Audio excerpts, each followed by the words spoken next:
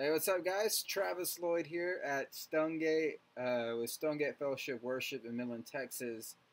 Um, Thank you for watching the last video if you did. If you haven't, we kind of just went over some practical things to do before we hit the stage or before we hit the platform, wherever you want to call it, the front of the room leading worship. Things like meditation to get your mind right, prayer, praying with other people, especially, and then other things physically involving like stretching, getting warmed up, things of that sort.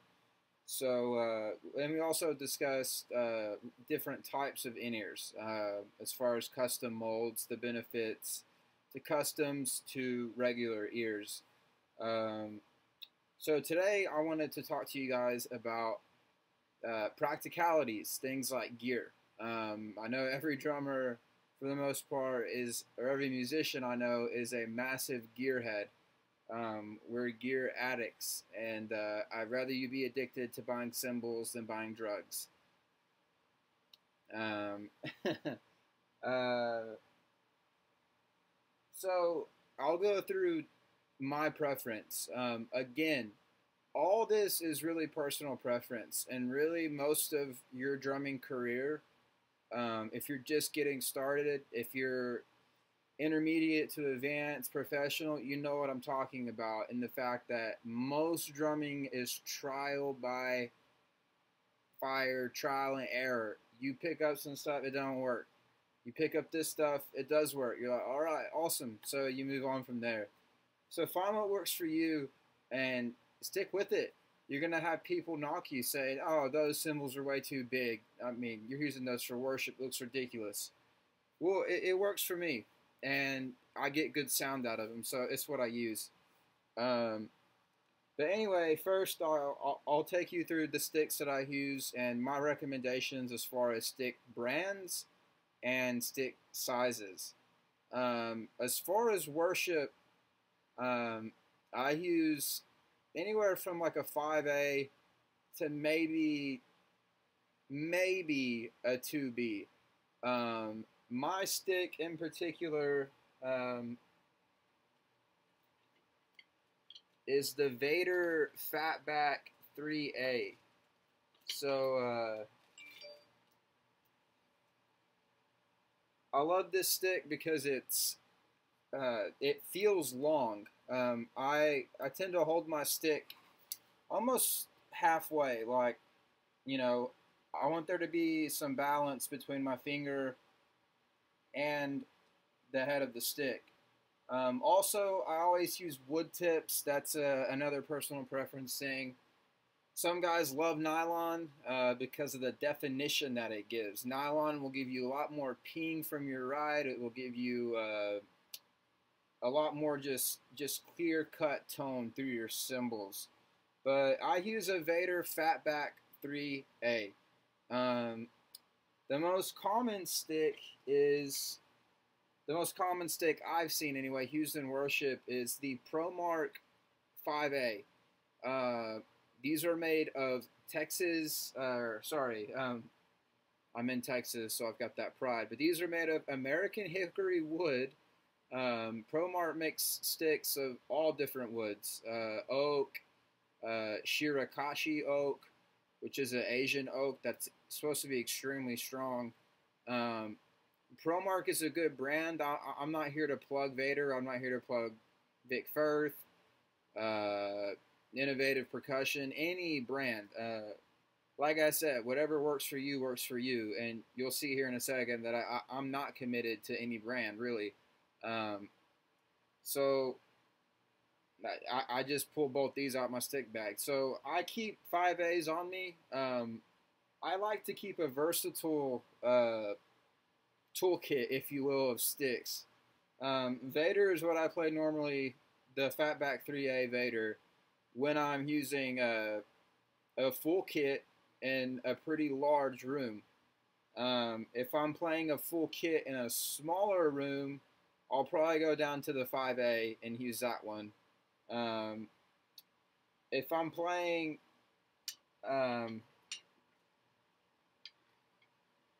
slightly bigger rooms, like uh, our camp, again, for instance, we play really big rooms. We've got thousands of high school students in there. I still use the same stick, um, the Fatback 3A. Also, I like to keep variation in my stick bag as well. And basically, I'm running you through what I think every worship drummer should have in their stick bag. These right here will save your life.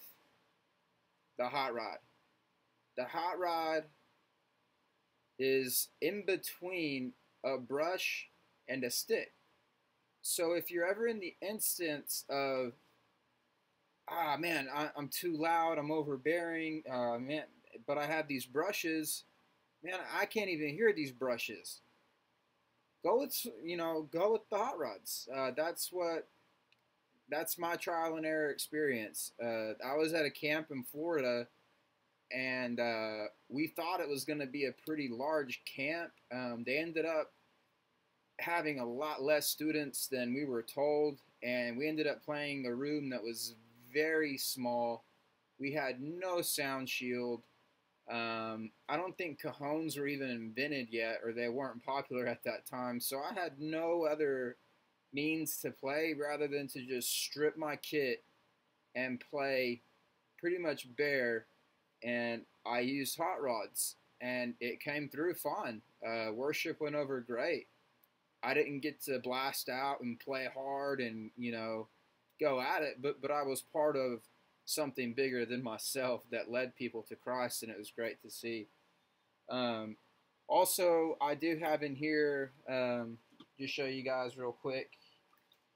I use ProMark, the Nilo brush. I think it's beneficial to have a nylon and a steel brush as well, and playing both. I use nylon on my cymbal stick and steel on the snare stick, or on the snare hand. Like I said before, nylon cuts through cymbals a lot more. It gives it a lot more definition.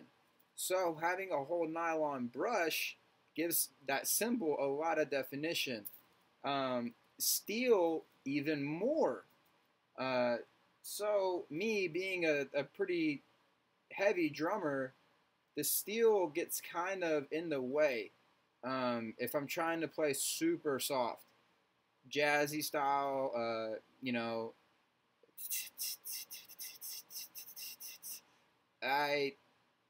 I just love these brushes too. The way they feel. Steel can get bent. You can have brushes coming off and they look strange. You got them coming off at right angles like that, and they wear pretty easily. Nylon is flexible. It bounces back, and you're good to go. Also, these collapse. Super easy, you're good to go. Steel, the steel ones that I've used over time, they get hard to collapse. Okay, so that sticks as far as my preference and what I use. Oh, and by the way, say hi to Panda. Panda says hi. This is the Panda Studio, whatever you want to call it. The things you find at church, right? Okay, another thing that I do that I think is taught from some people that I know is to use a bigger stick sometimes than what you normally use. I know for a fact that this is a practice pad exercise. So let's say you use a 7A stick normally. That's what you're used to. You love 7As. You would go up to a 5A, practice paradiddles, rudimentary stuff on a 5A. So when you go back to the 7A, you're like flying. I think that practice can be taken to a kit. So I carry probably I have two pairs of Vic Firth SD1 snare sticks. And I know you're thinking, snare sticks, good God, this guy is beating his drum kit to death. No. It's actually a paradox. It flips on itself. by using the bigger stick, I become more cautious because I do play hard. And then I have it in the back of my head, I have a bigger stick. So I better tone it down or I'm going to crack every cymbal I'm playing. So in getting that, I take that back to the 3A. I still have the same mindset, but I'm still playing, and it goes over well. It makes sense for me. That's just something I do. The SD1s are extremely light. Most snare sticks are heavy. These are super light. These, in fact, are lighter than my 3A, the Vader Fatback. The Vaders mostly are made of maple. Maple's an extremely heavy wood. Not as heavy as oak or bubanga, anything like that, if we're going to get into drum shell talk. So these are made of, they call it a rock maple. I don't know what that means, but on Vader it says like 100% American-made maple. There's really no line around that. I mean, honestly believe that Vader makes their sticks from 100% maple. I might be wrong. There might be some poplar in there, whatever, what have you. But anyway, as far as sticks and practicing, that's how I go about it. I use a Fatback 3A or a 5A, and then when I'm practicing, I'll use snare sticks sometimes. So when I go back to my normal stick, I feel like I'm flying. So hopefully this helps someone out there. If you like, hit like below. If you want to subscribe for more information, the next video we'll be talking about real life gear. Get ready. Yeah. Say bye, Panda.